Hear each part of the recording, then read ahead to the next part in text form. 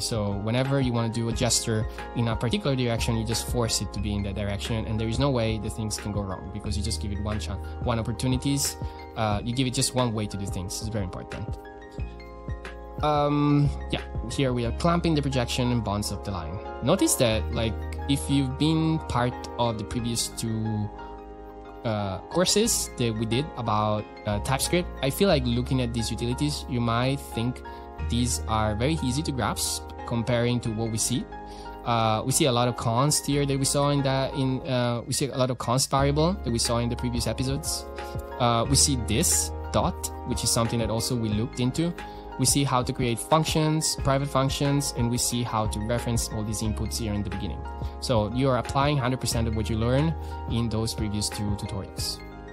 Now we have snap to plane. Snap to plane is very similarly, but actually gets the plane normal and then project